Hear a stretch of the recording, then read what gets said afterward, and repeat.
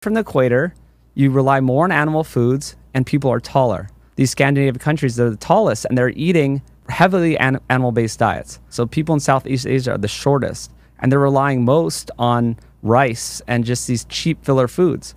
So that's how they developed these shorter genes. So it is genetic, but it's also based on nutrition. These genetics and epigenetics working together. Yes, this study included a map of the world, and closer to the equator, it's low animal food, and closer to the north and some of the south, higher animal food, and that was exact correlation to height.